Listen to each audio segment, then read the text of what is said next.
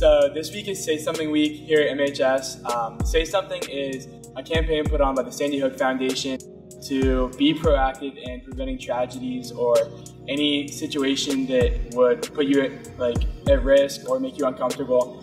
And just speaking to an adult and really being real in your conversations about what's going on in high school, and not just looking away and not worrying, but just being proactive in whatever we do. If you ever see something unusual, it's important to say something. If you see something suspicious, it's also important to say something. As a collective family here at Mason High School, it's our job to look out for one another. This isn't only about just saying something for a week of the year. It should be a year-round thing. It's something that we need to be doing all the time. The emotional and physical health of our peers is important, and we need to start prioritizing that. Of course, even if you say something, it's not a guarantee that things will go the way you would like. Don't go it alone.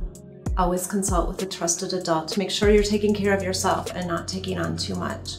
Saying something is a big decision, but it's an essential part of building connections and maybe even saving lives. The Say Something campaign has definitely made an impact here at Mason.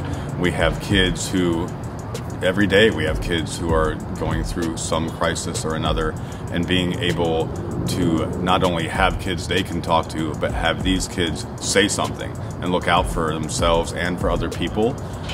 We have said before, saving a life is worth a broken promise. We need to be there for each other. We need to make sure we're turning to adults, to counselors, to mental health professionals who know what to do when you say something.